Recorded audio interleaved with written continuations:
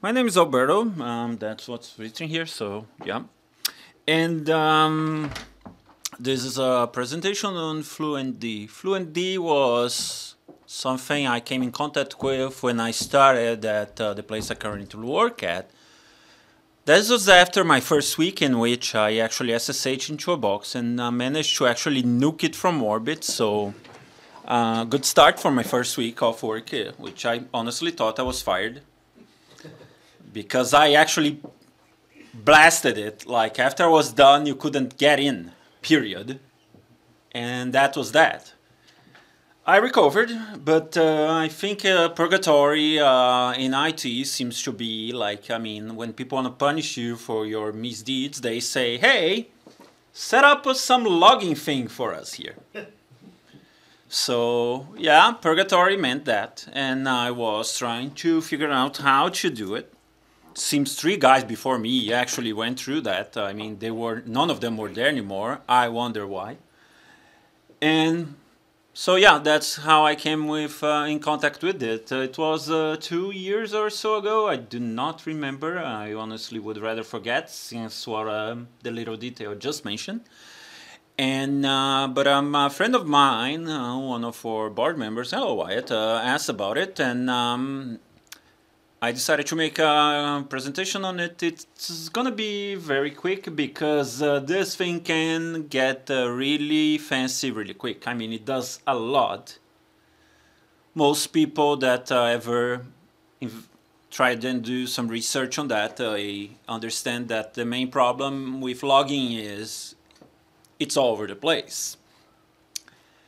And FluentD is, to put a very long story short, an aggregator. Basically send everything to it, and from there you can parse, you can rearrange, you can organize, and then you can have it whatever else you want it to be. So for example, send it to FluentD and send it to some fancy, let's say graphene or something for graphing, or what's the one everybody likes? Elasticsearch, and there is another thing there to like do whatever. I mean, there are many ways to skin that cat. I am a simple man. I have simple desires.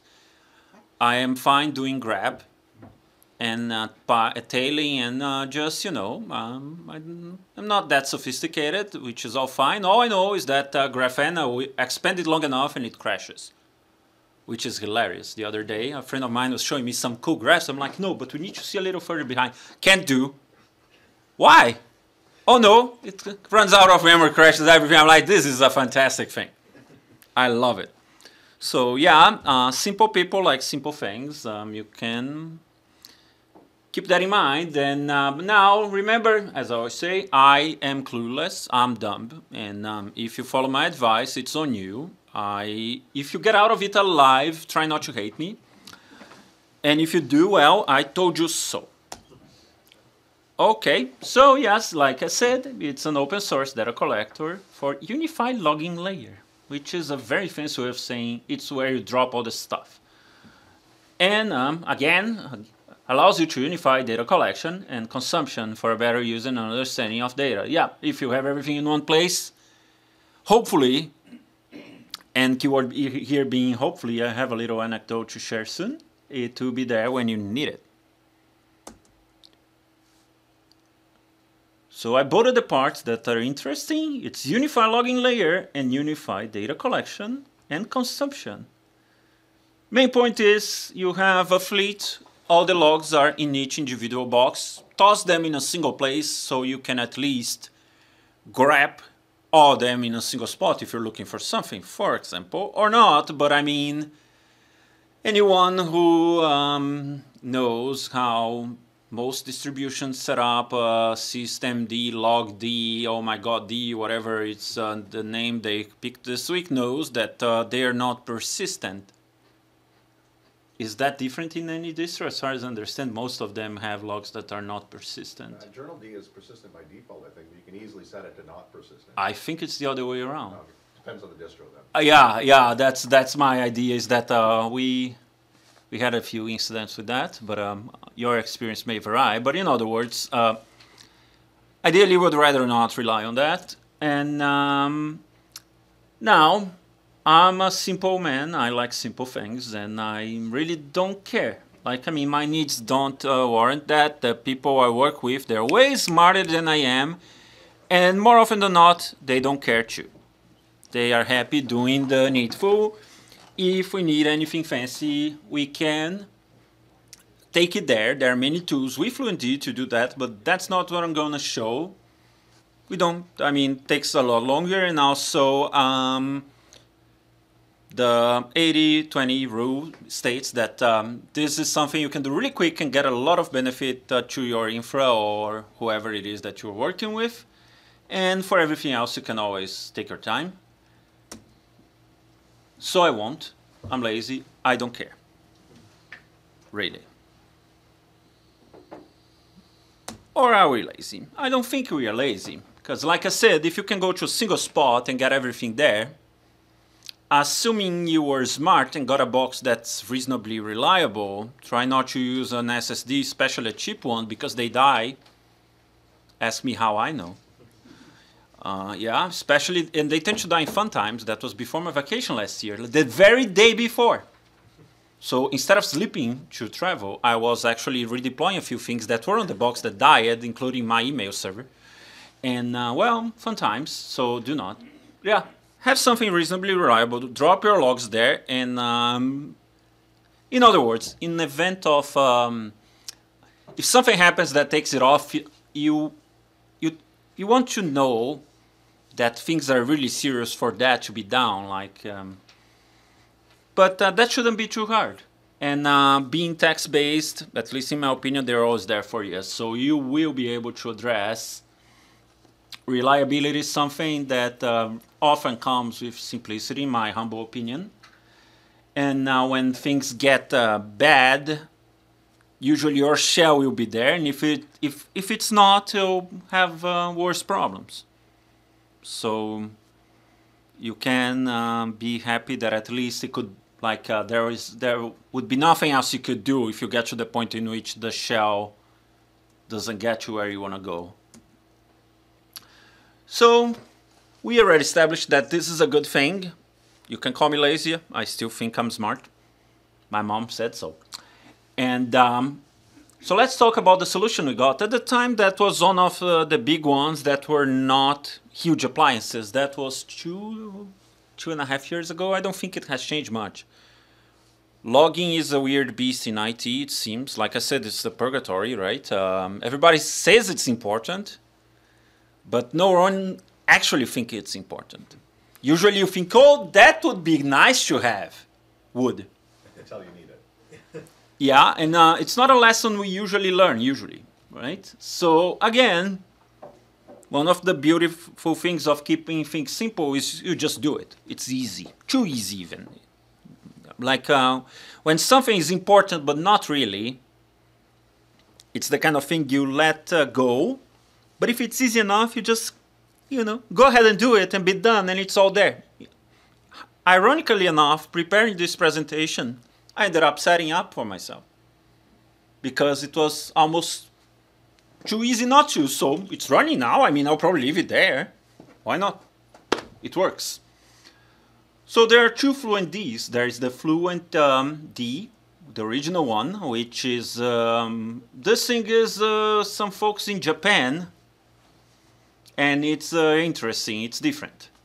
Like the documentation is very precise, very comprehensive, a bit confusing at times because they do want you to dive deep, but if you do, it's all there, and everything works. But they started with FluentD, the main one, and I mean, I don't consider it heavy, but at one point there was a demand for something even less, even slimmer, so they made what they call FluentBit, which, due to the whole containerization thing, now seems to be the one that everybody wants. So top one, FluentD, a little heavier. More plugins though, which may be important depending on what you're trying to accomplish. And FluentBit is the slimmer one, which is touted as more performant and less resource intensive, not as many plugins. Any questions so far? No? Okay.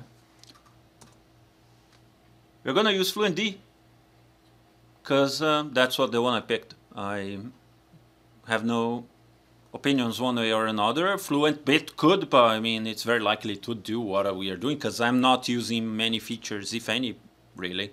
Everything is bundled. I'm not using any plugins. So FluentBit would probably fit the bill, but the config file is slightly different. Nothing crazy. I could actually try and work with it, but I had a pretty nice setup that I wanted to show with FluentD, so I just picked that. Again, any box from, hell, 20 years even, 20 years ago would run FluentD no problems. Okay, so pretty straightforward. I just wanna like something everyone here can use, but always remember there is a huge plugin ecosystem here, and you can, on the very same spot where you set up this aggregation, you can from there forward anywhere you want. Another thing I would like to mention, which may be interesting to some folks, the setup I had at my workplace was I would have, which I'll show here. I will just hold this thought because I will go back to that, okay? But I'm trying to find the shell. 3.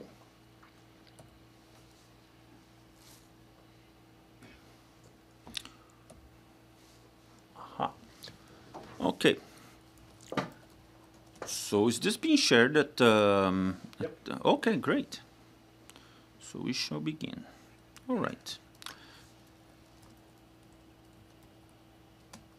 So it all begins. I'm not going to show the steps, but they are very straightforward. Go to fluentd.org and download the package for distribution. .deb, .rpm, they're all there. Just DNF install or apt install. Like it's really not rocket science. That wasn't the case back in the day. You kind of had to get a tarball.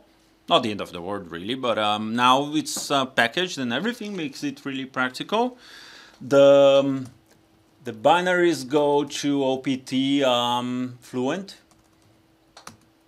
Just historical tidbit, it used to be called TD Agent because the name of the company is, if I recall correctly, Treasure Data.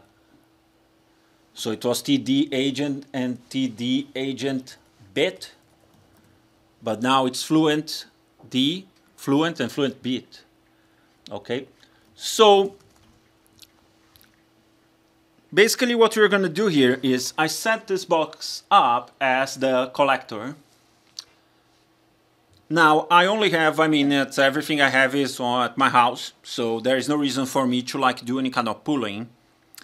But there is the option if something you need, you can set it up any way you wish. So I'll start by showing the config file.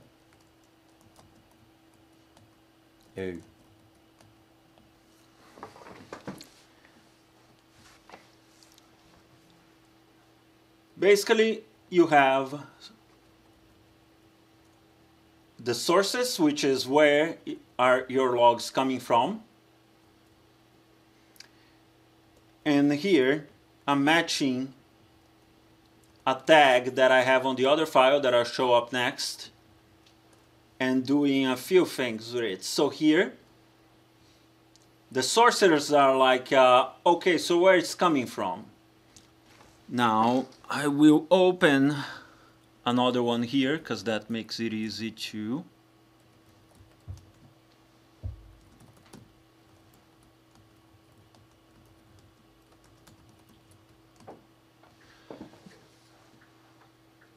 I decided that I would bind on TCP and UDP and also IPv4 and IPv6.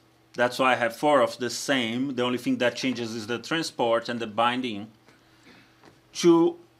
I didn't want to repeat the exact same thing in all those, so I did the include of the same thing. Here, I'm saying that I'm receiving syslogs on this port. And these are features of the syslog plugin. More information can be found on their page.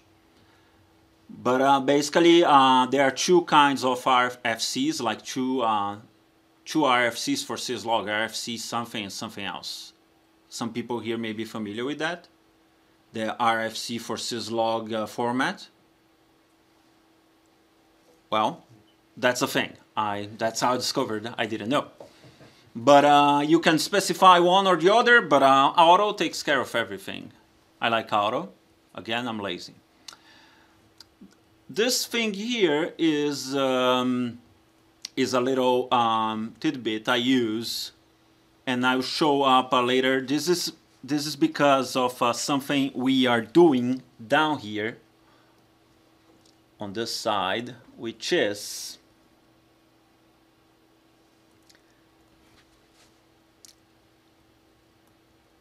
I have a little buffer that is, for this particular box, it's not really useful. It is useful for the puller that I will mention in a bit. But the main thing is here, when the way I set this up,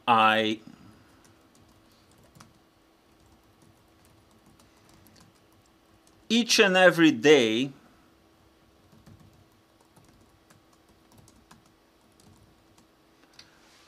I have a folder with the date. So this is basically telling it to like receive on these sources and dump everything on this path, and this is year, month, and date, and inside I want a folder with the host. So when you come here, let's say 03 and 05, that's today. I set up a few boxes to dump them, to send them here. Now, how did I do that? And again, I wanted to keep this simple, so what I did was, let's go to this guy. What's here that I can use to do that? I don't install anything. I'm lazy. So if you're using a Red Hat based distribution, at the very end of our syslog.conf, these lines are all commented out. Like, you can just uncomment them and change this last line to point to the box you're running it. If that's not clear, let me show it on a box that I didn't change.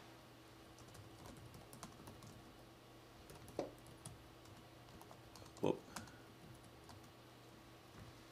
That's how it comes by default.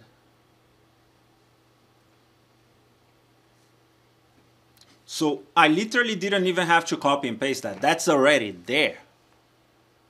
Again, lazy.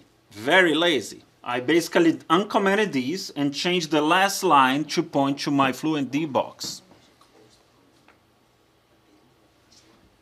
Yeah, it's way up there. I noticed that too. It's where the action.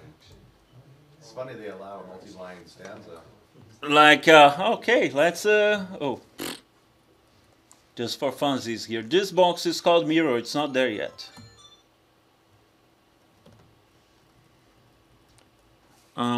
It may be important to say that I, of course, open all the ports on my firewall. So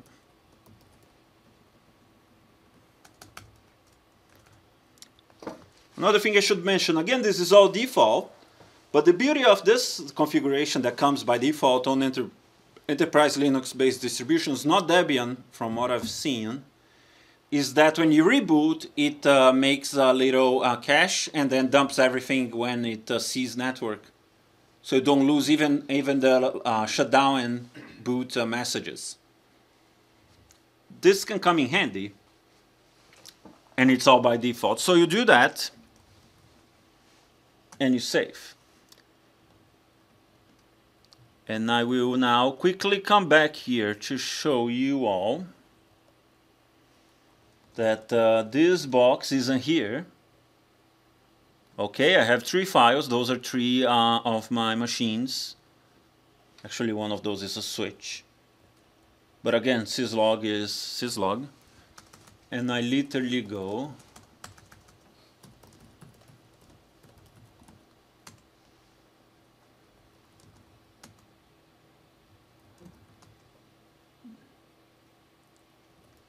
oh, it's there. I didn't even see it coming.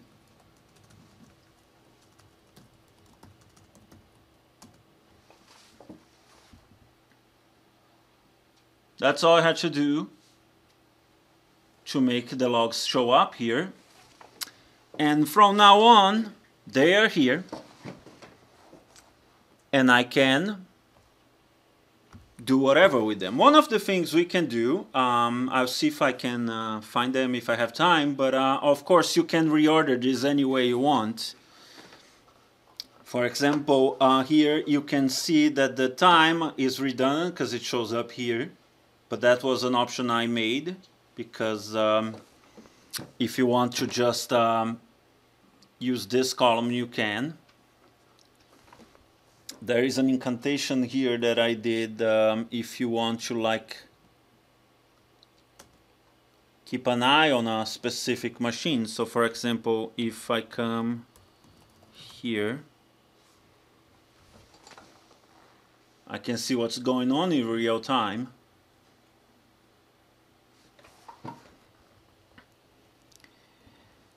Another thing that can be very useful is, let's say, if you have a site, let's say 2 data centers, and you lose the connection between them, you can set up a FluentD to each site to create an aggregator. Everything goes to that box, and then this box, when it sees the other one, it goes and drops everything there. I didn't set that up because I don't need it, but I could potentially do that. Let me see if I can show. Just a moment, I'll see if I can find to show what I'm talking about.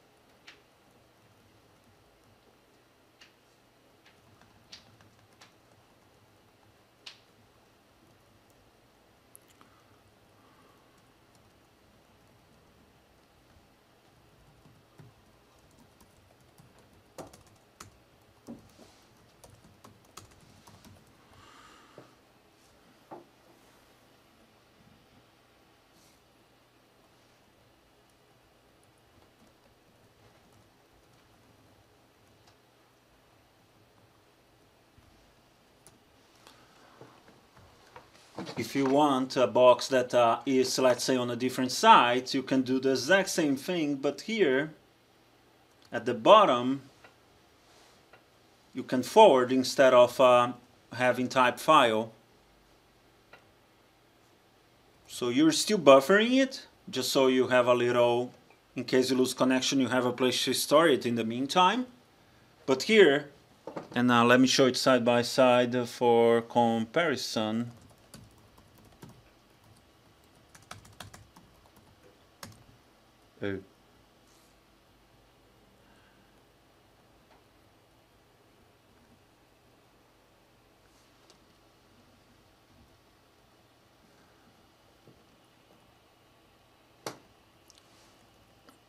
I'm sending to this guy, and at the top here I would have a source that receives it, and here would be dumping to file. But with this simple setup where I open a few ports with the plugin syslog, let me take those out of here because this is a little bit confusing.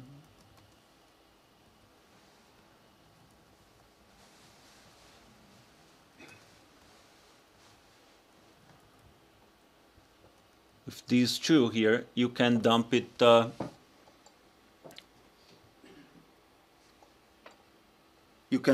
disk on data format. So you have a folder for every day, with however many of your machines you can set up our syslog with just that simple setup, and you get all your logs in one place. And from here, if you go to the website, you can actually have outputs that you not only save it to disk, but you could have different places to send it to. Let's say Grafana or whatever. You can parse them, you can change. Let's say there are plugins for Apache where you can try and extract a few things. You don't necessarily need to do everything just using syslog, but that was a quick way that I found to get everything on a single spot. There are a few details here that that you can do to, like with this thing, with this filter session. It's what they call record transformer. You can massage this.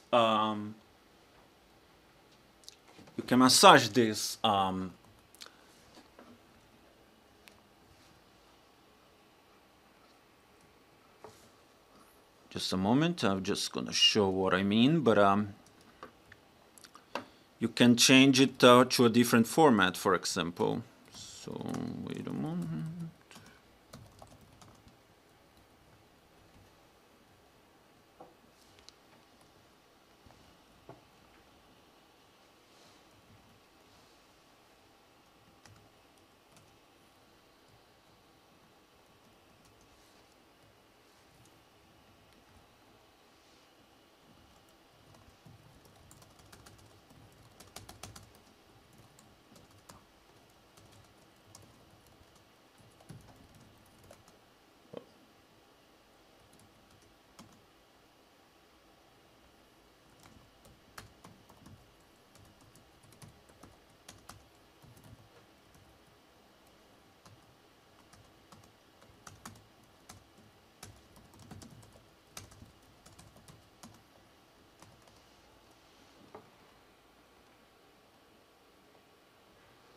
That doesn't look like it worked.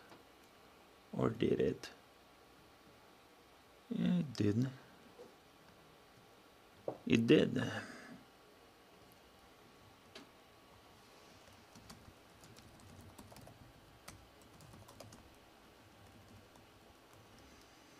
So let's say here.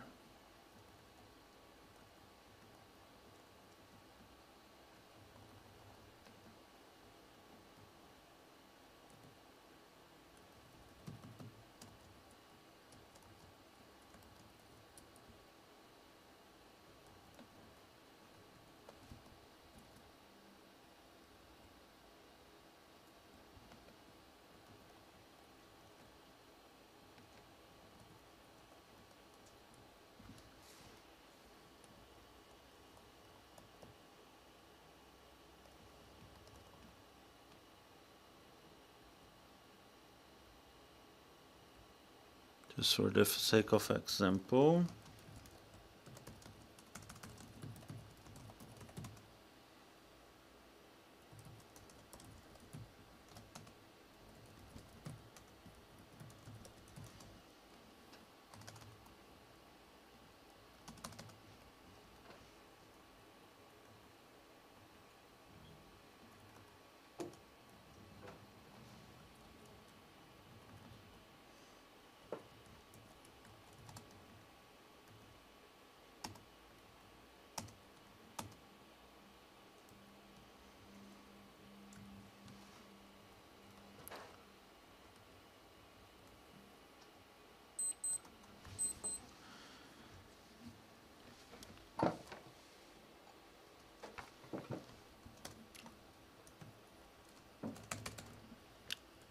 And with that, in let's say 15 minutes, you get all your logs in a box set up by day. And from here, let's see if I can find a few other things I can show that you can do to get them to different places.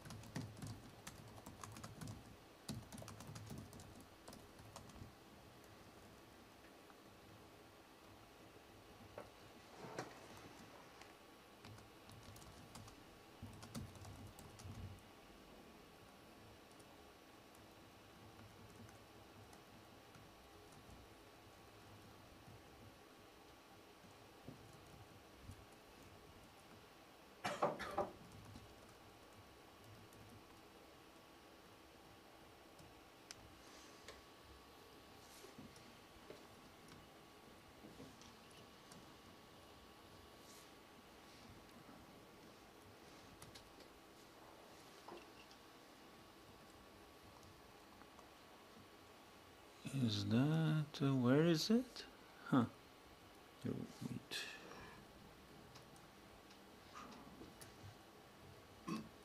It's running away from me.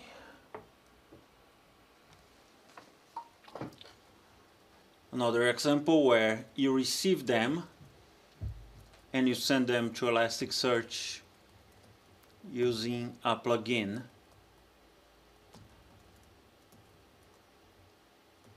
Any questions?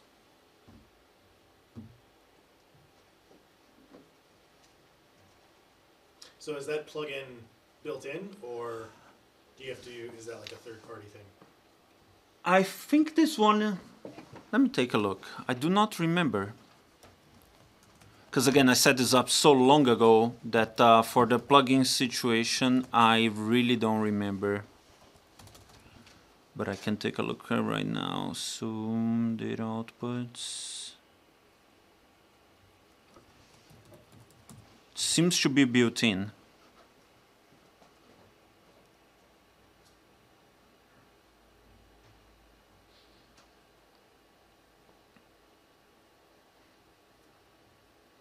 Oh, interestingly enough, they actually have a recipe on their website for that, if that's what you're looking for.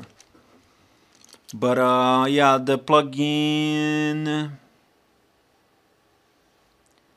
no, you have to download, but it's a Ruby gem, so it's a little one-liner to install it.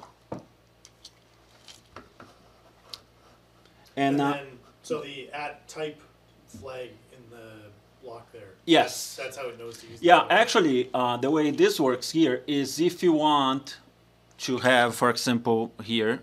Oh, what did I do? Okay, here. Type, copy, store. If you go back to here, to this one that I set up, is this the one? No, that's a different one. Let me take this out of the way. There.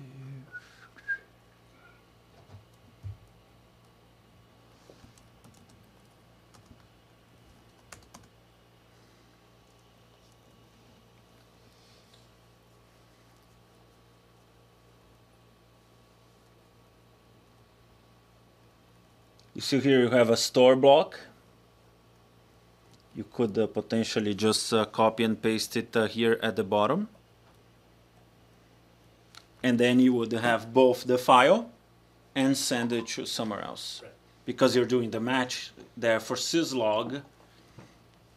And syslog is how I tagged the block right here. Yeah. So do they call, like the where it says type copy, do they call copy a plugin as well? Or is that a separate built-in thing that's different? No, that's like an operation kind of thing. Let's see if I can, because there's source, there's type for the source, but this is when the block is match.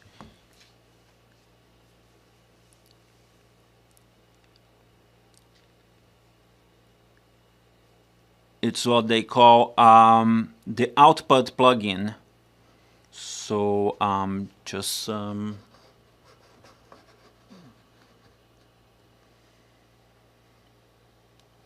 that's why I have multiple places I can take it to. So they do call it a plugin. Yeah, some of those are built in, others you have to install. Like the ones that come with it are here. So for example, and it's structured by like input. So for example, you can have a receiver that's like an HTTP port that you can send using post and stuff like that. We are using for this, as an example here, the syslog, which talks syslog. So I open that port and I'm receiving those. But another one I set up, for example, at my workplace was this one, which is fun. I strongly recommend everyone who is sane to stay away from it. Because Event Viewer Event Viewer can use all of your storage in a day if you let it. But yes, it does work. So those are the input plugins are the ones that are taking logs. Like you set up FluentD to receive things, and there are different ways to do that. We use syslog. We could have an HTTP endpoint where you would just send something to like register that has happened. This one is the one you use when you have the forwarder that I mentioned, because it's like talking FluentD to FluentD. So I set up a TCP endpoint that receives from another FluentD instance. So I can set up an intermediary that's gonna buffer the logs on a particular site to be dumped on the main one, for example. But there are many examples here, but and those are where you receive things, and here is how you dump. For example, with the forward plugin, I send to another node. So when you have an aggregator, you set an input of syslog, for example, and then you set up an output that goes to another FluentD instance that has TCP, and then uses, let's say, copy to store it on the disk. But here is where you have plugins such as these, where not only I can store on disk, but if I'm feeling fancy, I can send it somewhere else. And with the filter and parser, for example, I was trying to show how to like trim up that message, syslog message, to whatever else. If you don't want to get the raw JSON-ish thing there, you can massage it. I do not know why it's not working. It was working when I left this too long ago, but turned out to be a mistake because the folks at my workplace like the JSON better, because there are lots of tools that help you parse that, so it's not a problem like I thought it would be. At the time, I didn't realize that. And another plugin I mentioned here and pass, but you can buffer. So when you set up a forwarder, you pull the logs and dump them somewhere else. But if the connection is severed, you can wait. You hold and wait. You can set up like use up to 40 gigabytes of space waiting for this connection to come back, or wait 7 days and then start dumping logs in the trash if you can't see the other end. And so between the different nodes and the different inputs and outputs, there are lots of ways you can massage this to do whatever you want. And the beauty of it is that you can basically use a single application that when you have it in like a few places, you can just point everything to it. And between all the plugins and everything, you can get it where you want to go. And for example, there are a few recipes here.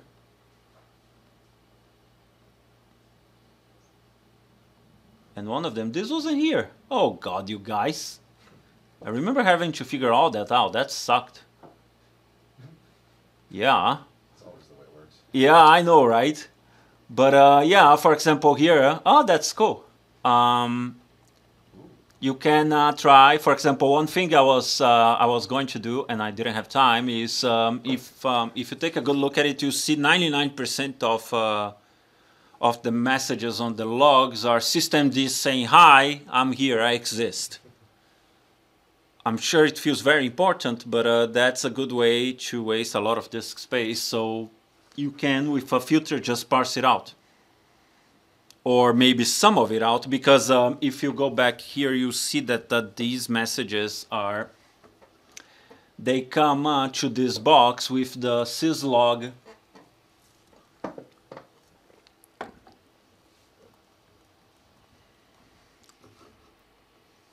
level that they have.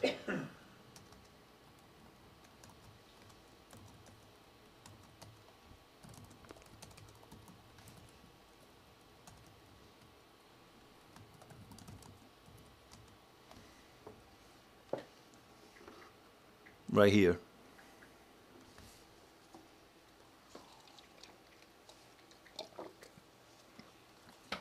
So you can filter like debug, I don't need it. Off, that's what I care about.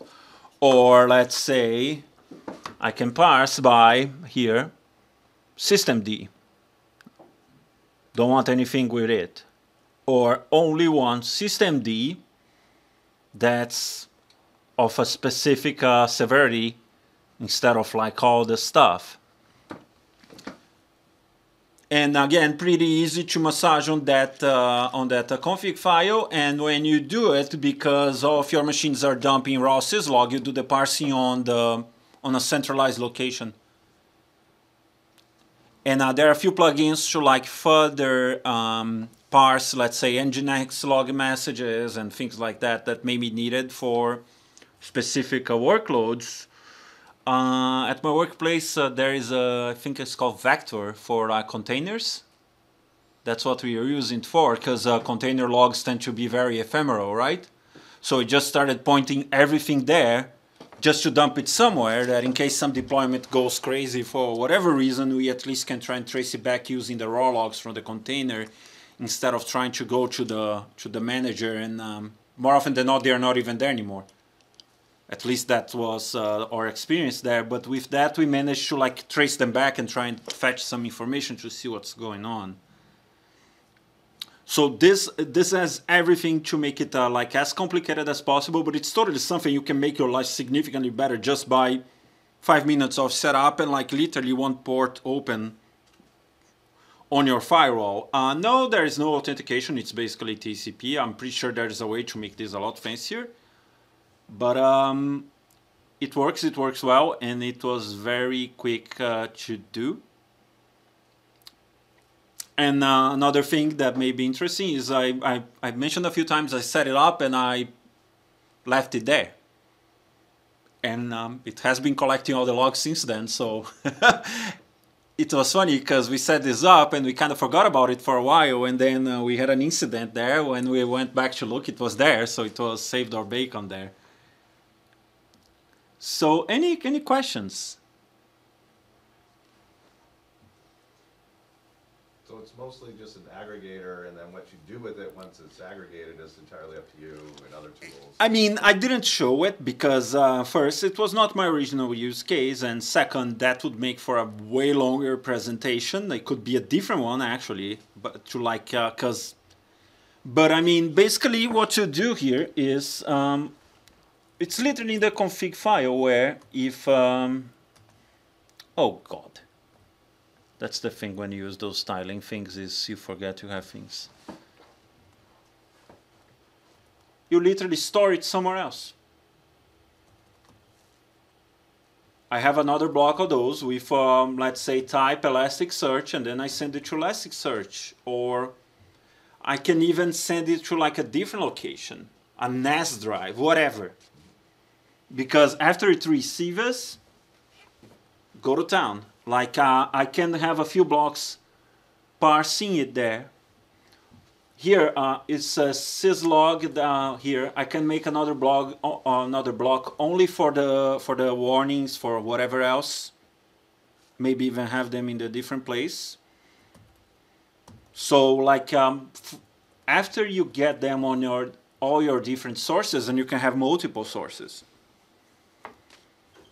then you can massage them, dump them, whatever, all from here. Or even send it like to a different FluentD instance somewhere else for some other thing. And each of those blocks have a documentation, which again I won't be able, because there is lots it can do. And like to like for example this here, this block was originally made so that I would have that buffer I mentioned if the site connection was broken. But I also wanted to address the fact that if the power goes out suddenly, those can stay in memory for too long. But you also don't want menu writes, so this could be a different time, which would be like how how many seconds are you willing to waste if you get a power outage because you don't want to have too many writes on your drive, for example. So this can be as simple as complicated as you want, yes, but it is. The main thing is it took me a long time to get it working, and looking back, I realized that this is hard to find something that with a config file that turns out to not be that intense. You can just point everything to it using native tooling that's literally running on every Linux box that everyone has, and you already have your logs in one place, and you can do whatever you want with them, like monitor grep, and then if you want to like make it any nicer, then it's only a matter of going to the documentation, which again is very, very, very much comprehensive, and sometimes a little too much, especially when you're first starting out. But you can just quickly take a look here, for example, at the file. That's the one we have been using. This may be useful for some people. What were the other extra plugin types? So there's input, output, and then there was a few more categories. There's the parsing I tried to show, but my incantation wasn't working, which is this one, for example. You can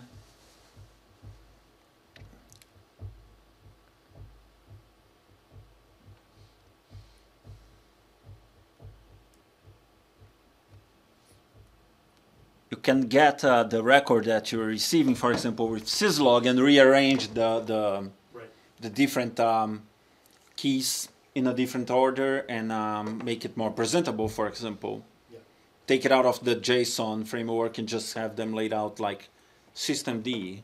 And then there's also parser and formatter.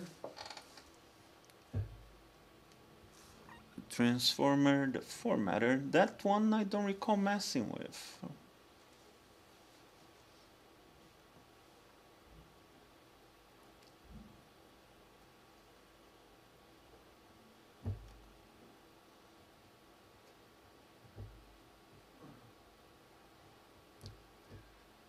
This one is for Nginx. Okay, so these look like I guess they're kind of just pre-made. Yeah, there are more than 1,000 plugins. These I think are the built-ins, or maybe not. I mean, I don't know exactly if they're built-in or just the ones they make and you have to install them. But they do have a catalog, and there are more than 1,000 different ones with like pre-made parsing and different inputs and everything else. Yeah, this one is massaging the lines of Nginx to make it a different layout. Many folks are interested in, for example,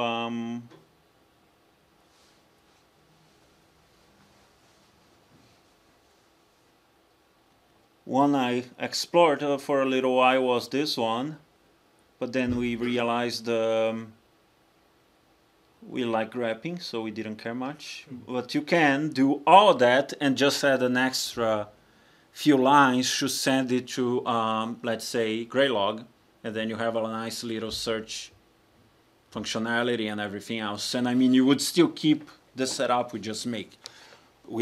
So you can just, for example, right now the way we do things is we log it to disk, but we send some of the stuff to Elasticsearch for further down the road, and a few other things go, I think, to Grafana. And then Grafana chokes, but it's fine because we have them on disk anyway. But yeah, if anyone is interested, I can send this one to get, it's a great one to get started because it gets it up and running in a way that you can actually start getting value out of it, and then it's only a matter of taking it further because you have all the syslogs. You can have inputs for specific things that you may want to send directly, or let's say if you have something that you would rather receive through HTTP, like I showed, that's another option. But for most people, like right off the bat, even a Pi running, just eating, I mean, maybe the SD card wouldn't like that much, but other than that, just something that would receive all the syslog of your machines would Did I mention at one point I had XFS corruption on my drive? Did I mention this? Well, your SSD, is that the same thing as your SSD issue? It was not the SSD was fine. Okay.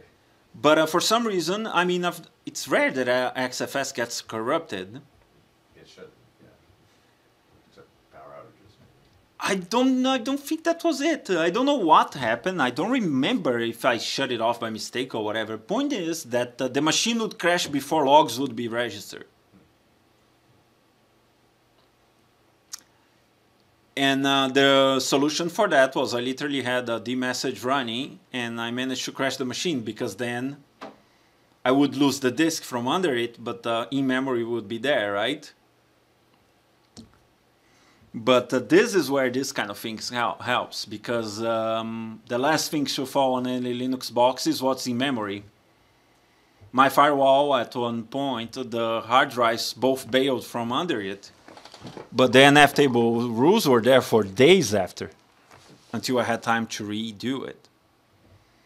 It's the same thing. If you have this up and running and anything happens with even your storage, you're probably going to receive it, assuming you still have networking.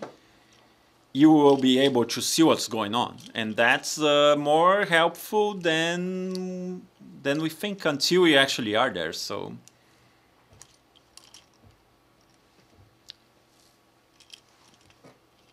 Any questions? Nothing on the group? No, nothing online. All right, thanks, Alberto.